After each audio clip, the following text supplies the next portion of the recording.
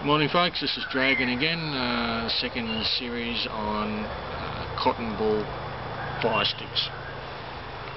As I mentioned in the first video, I did see one on YouTube, but the guy didn't really go into the specifics on how to make them, so it's something I had to experiment with and work out for myself.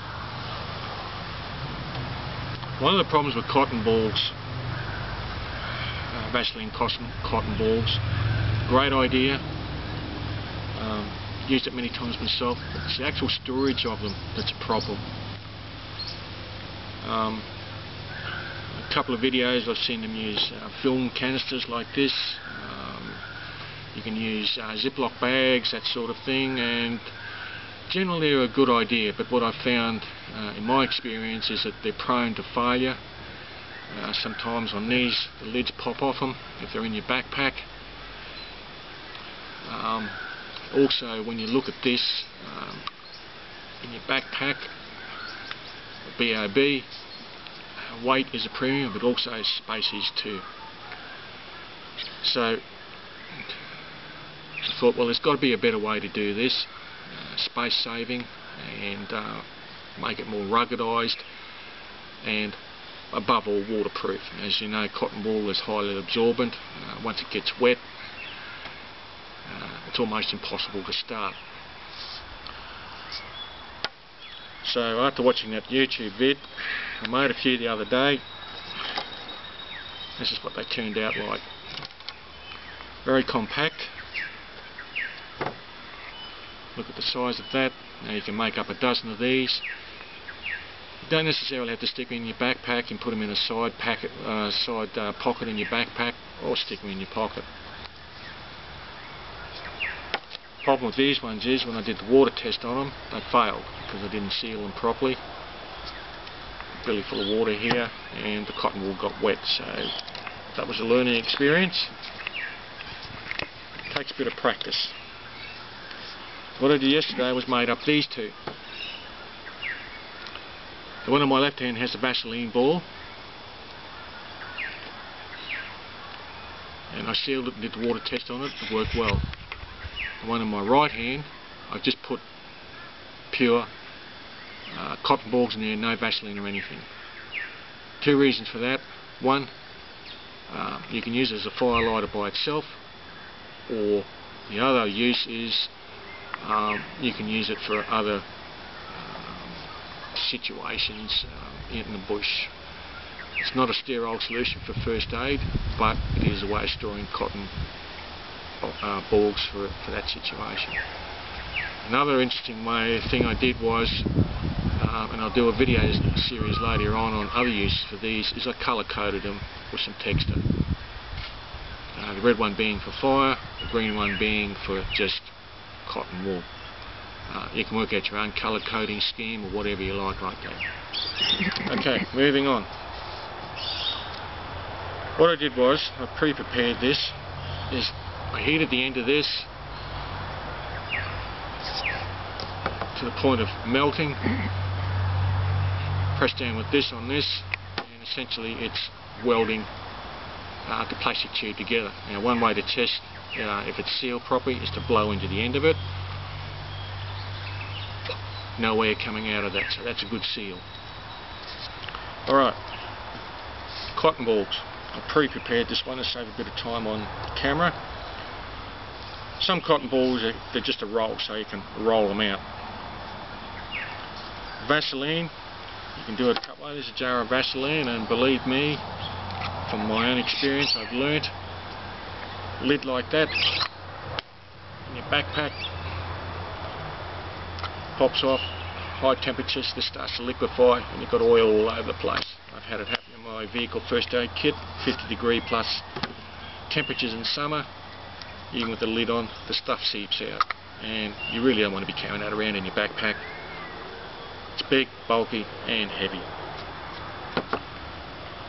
So, to put the Vaseline in here, you can do it a few ways and work out your own system.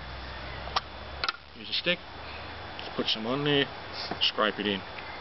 Use your finger, a bit messy.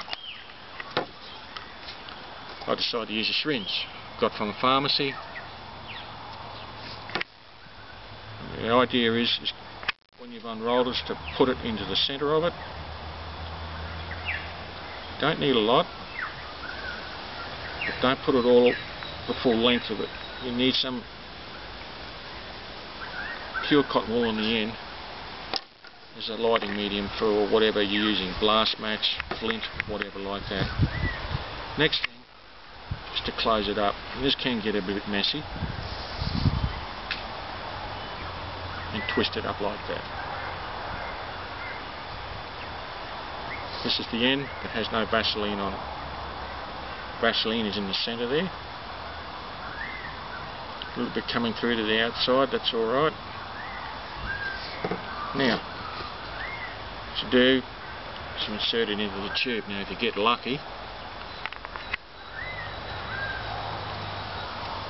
insert it, as you can twist it and it will start to weave its way in. Still feel some of the vaseline coming out there from the fingers. Okay. It's not going to weave itself in too well, so you can use a stick, screwdriver, anything you like, cotton bud. Just push it down into the tube. Twist it up a little bit like this, makes it a little bit easier to get in.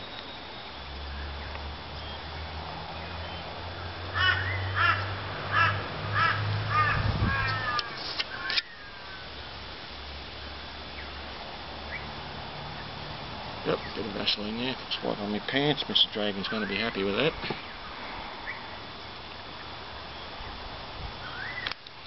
Push it all the way down, as far as you can get it. You don't have to push it up here, right up against the seal. You can leave a bit of an air gap there. Extract the straw. Now, that's one cotton ball. You can put more in there if you want to, fill up the whole length of the straw. So, but you can make them any length you want. Just cut it. Now, we've got to seal that end. Just make sure it's clean. Haven't got any cotton fibre sticking out the end or it won't seal properly. Heat it up with any, you can use a candle for this. I'm using a Bic lighter. Okay, we heat it up. You've got to be very quick with this. It takes a bit of practice. Screwdriver. Press down, clamping it together, and effectively what you're doing is welding the plastic together. And that's what it looks like.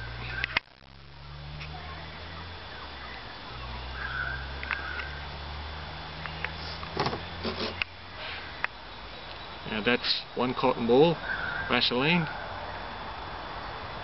You compare that to the size of that.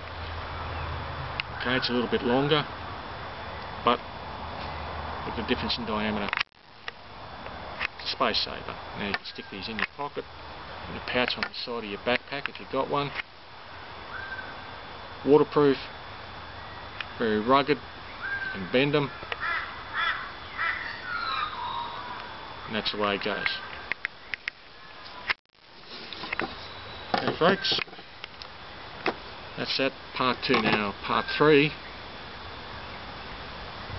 show you how to light one of these, and we'll look at some alternatives. Thank you very much.